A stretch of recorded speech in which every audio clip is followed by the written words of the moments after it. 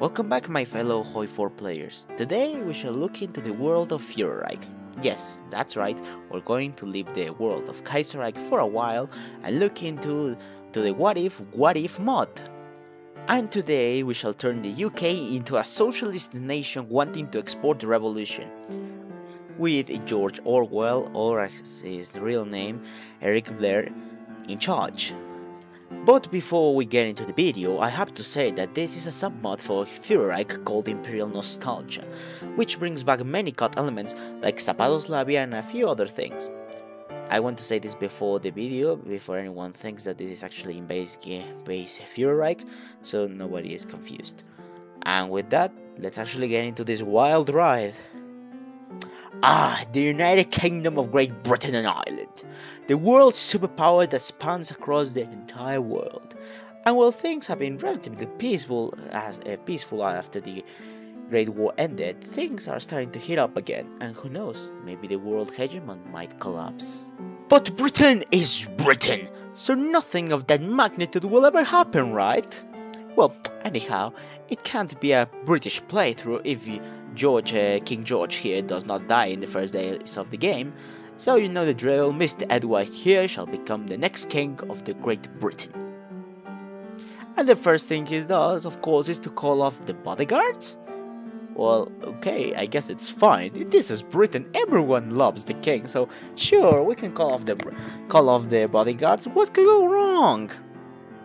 Actually, a lot of things can actually go wrong, but in this case, since it's not related to the king as India actually decided to go nuts and rebel. And you know, we could go and intervene to save the British Raj, or we could just lay back and do nothing. I mean, surely the British Raj has this thing under control, right? Oh, and also the Afghanis actually intervened. I mean, there's nothing to worry about. I mean, it's just like the whole king affair. I'm sure he's fine. Oh, the king's dead, guys. Yeah, you know, maybe calling off the bodyguards was not the greatest idea after all. Well, in that case, I guess long live George VI. But damn, such a bad luck. Like, first the king is assassinated, and now the whole India disaster. Things can't get any worse than this, right? Right? Well, actually no, things can actually get way worse, as the London stock market has just crashed. And you know what this means? Economic disaster. That means basically that people are starving on the streets, and because everyone who was in our sphere has just decided to break free. Well, in this case, we need to fix things, or this might actually get out of control fast. And with this, the British global hegemony is no more. Oh well. But things don't stop there, as now people are marching on the streets? Wait, what? And now they're even clashing with the police? And now they're even asking to reopen some industries? What do they think this is? The Union of Britain or something? The government shall not give in to these socialist demands. And if as things couldn't get any worse, now Indonesia has decided to revolt. Oh, but the situation in the home isles is getting much worse, with now a worker strike? And now they're even demanding like stuff for like it's free? Nah, break them up by force, boys. But these bloody socialists are not giving up. They even have announced a general strike. This cannot continue. So things have gotten out of hand with major rioting in major cities. Like, what is this? Are we sure we are 1937 and that we are not in 2020 or 2021? With protesters closing in on Westminster, we have no choice but to order the army to do its job and protect the government at all costs. Surely this will end the protests. As long as we have the army on our side, nothing can happen to us, right? Right? Huh. Looks like we're fucked. You know, protests and riots are one thing, but having the army revolting? Yeah, now that's an actual big problem. With the army now revolting against the government itself, it looks like this is only the beginning of something far, far worse than anything we have ever imagined.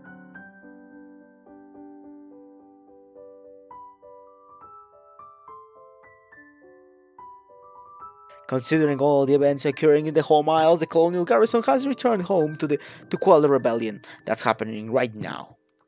Bad times are coming to the British Isles. And it seems with all of this happening, our vast empire has been cut off from the government and now it's up for grabs.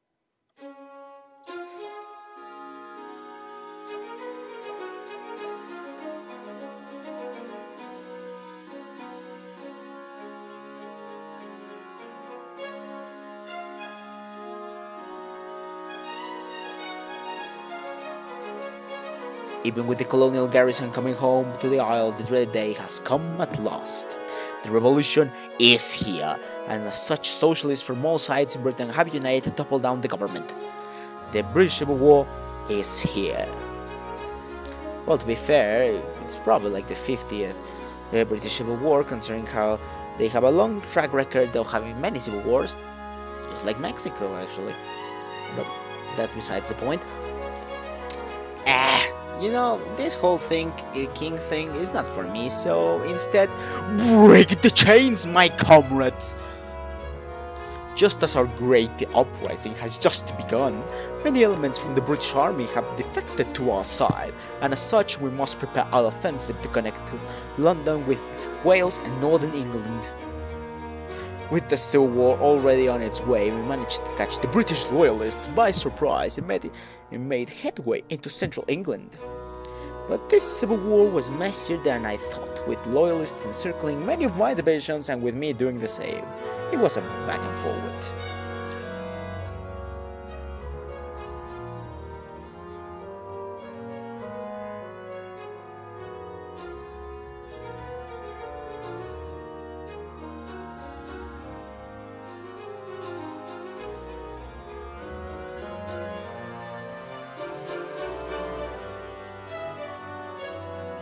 At some point I even lost London, but since it was a back and forward, London actually changed hands a lot of times. But after maneuvering my troops, I managed to encircle a lot of the loyalist troops and took London for the final time. And with it, it was only a matter of destroying the remnants of the army.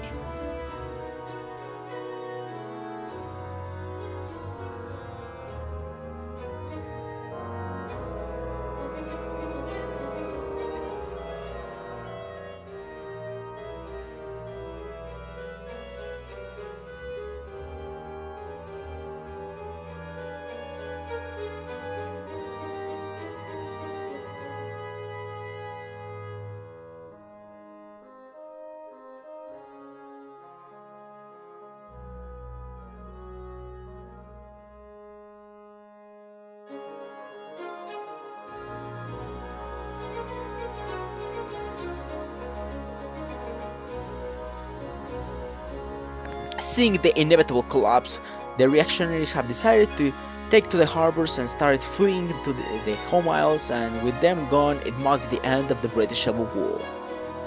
Of course, many industries left as a result of the revolution. But who needs them? We only need the strength of the workers.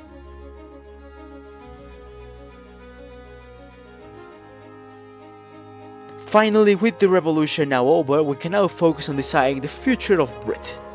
We can go with the revolutionists who want to, who would have guessed it, export the revolution worldwide, the unionists who argue for more liberties and a more moderate stance on socialism and the world revolution, and the national socialists, and no, not the ones you're thinking of, who are just basically Stalinists.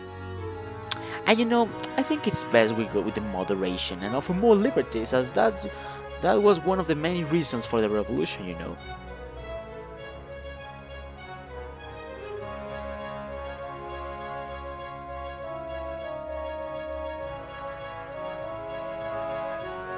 Also, with the United Kingdom now gone, the Americans thought it was a good idea to annex Canada a la 1812 style, but now even Mexico is getting in on the fun.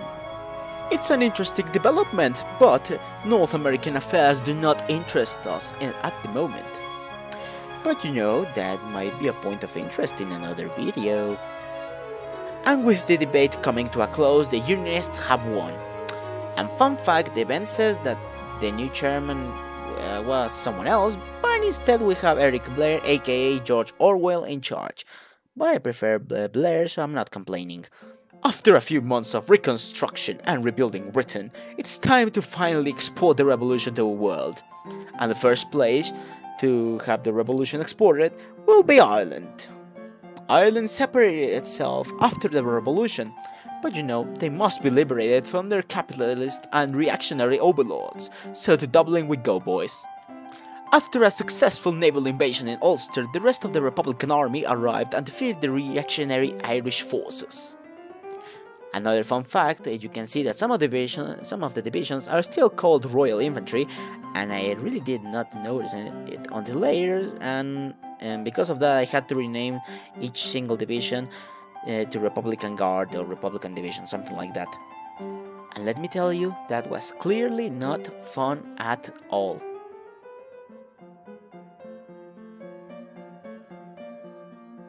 And as such, with Ireland defeated, it was time to liberate them under a socialist government in full. Who am I kidding? We are British. As such, we shall keep Northern Ireland for ourselves. This would not be a British campaign if we decided to liberate the Irish in full after all. And you know, it may be best that I do not start my car for the foreseeable future because, well, you know.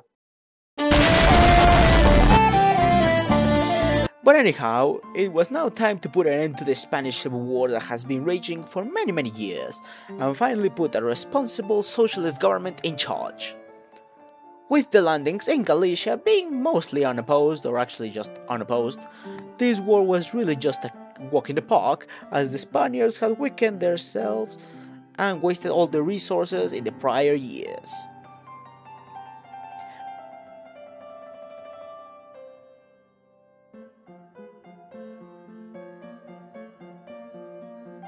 With the nationalists defeated, we just needed to make a quick visit to the king in Sevilla.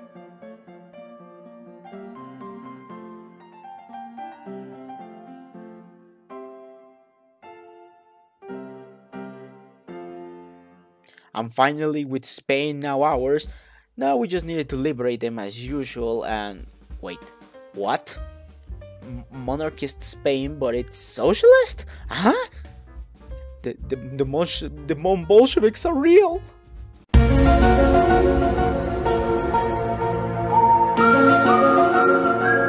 But right now we can't worry about it, as the Second Great War has just started and Mr. Dressler there has expanded way too much, so we have no choice but to intervene before they utterly defeat France and Italy.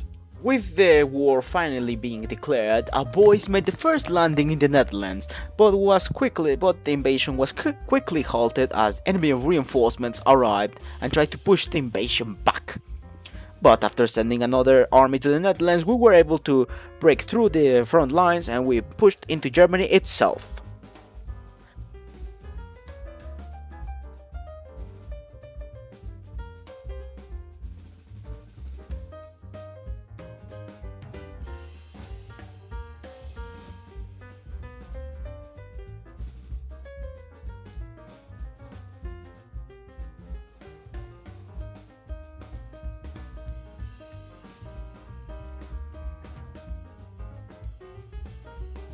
With the British Republican Army making a headway into Germany itself, the Soviet bears smelled blood and declared war on Ukraine, which was under German oversight, so it seemed as Germany was destined to lose yet again.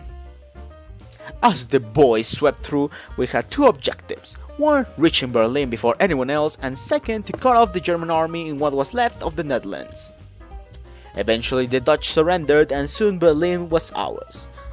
The war was pretty much won, but we still had to occupy all of Germany before the Balkists decided to surrender.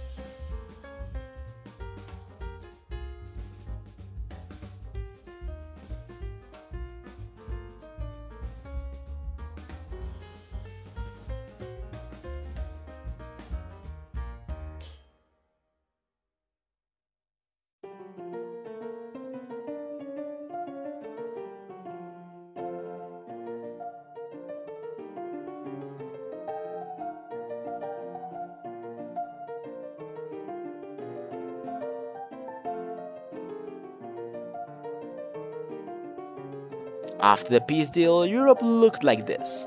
I decided to dismantle Germany and took the Netherlands, while the Entente took Austria, Czechia, Slovakia and Poland, and the Soviets just decided to take Lithuania and Ukraine. And Europe lived forever in peace after that.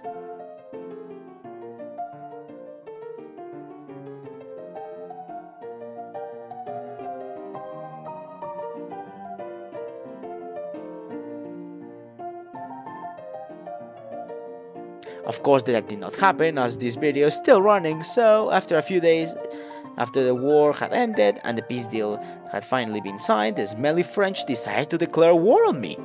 So it was time to invade France and teach those smelly French a lesson. With the Normandy landings in effect, the rest of the Republican Guard was sent to neutralize the threat across the Channel.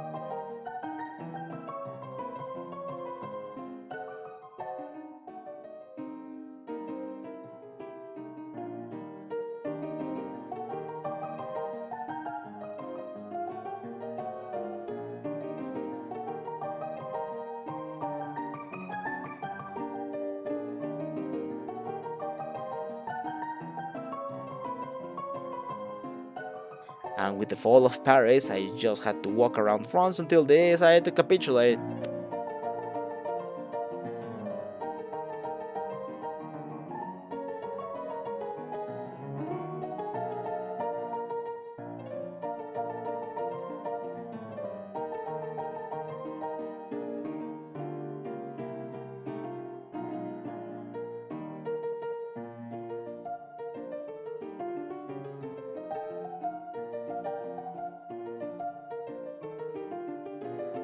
Later, Belgium and the Rhineland capitulated, and so the next target was Italy.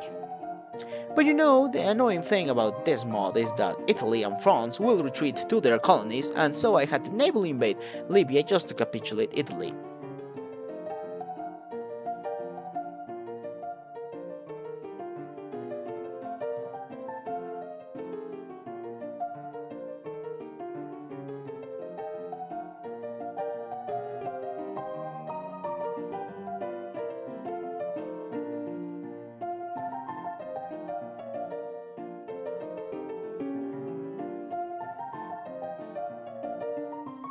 And, you know, that should have been the end of the war, right?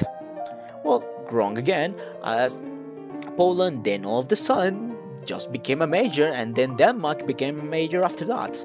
So to avoid boring you with me having to capitulate both Poland and Denmark, why not just skip to a part where they surrender?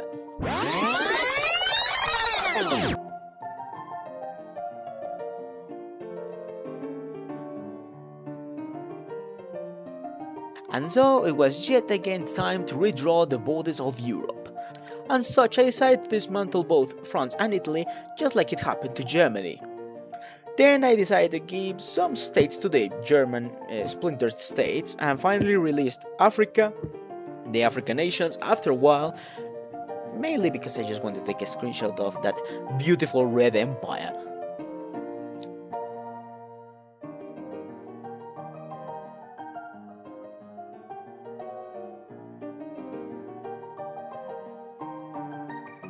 So, with the major European powers now defeated, it was now time to export the revolution to the non-socialist states of Europe. And what's that music I'm hearing? Is it the montage music?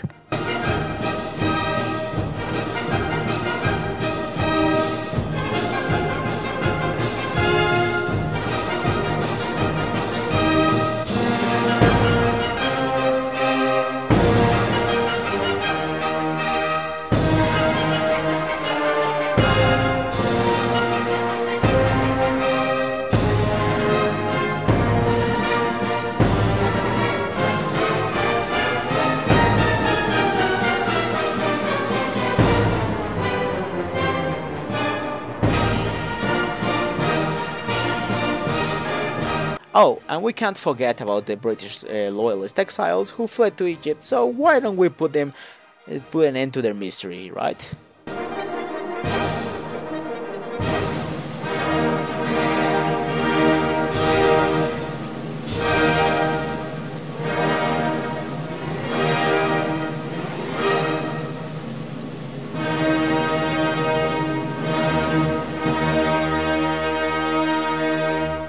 But even after exporting the revolution, we're still avoiding a big issue. I'm talking about the Soviet Union. It's time to deal the Soviet split and unite our armies to finally export the revolution to the world.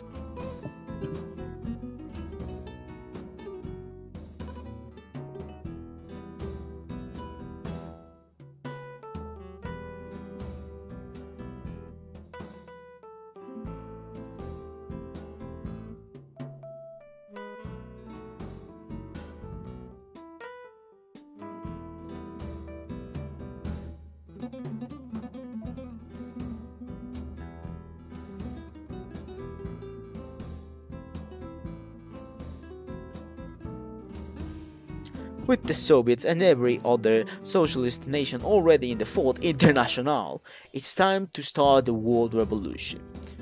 But you know, since the game is already 1946, the performance is as you can imagine. So, One eternity later.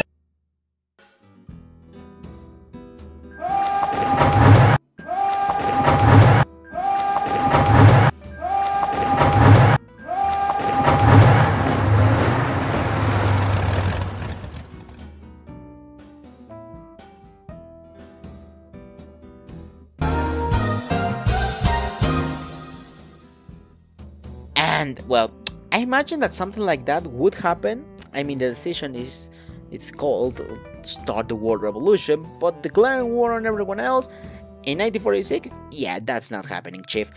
So that's basically the end of the video. I hope you really enjoyed this campaign. I actually will be covering other Fuhrerreich campaigns in the future, and that's basically all for now, right? So I really hope you enjoyed the video. This was the Factus Expert, sign off.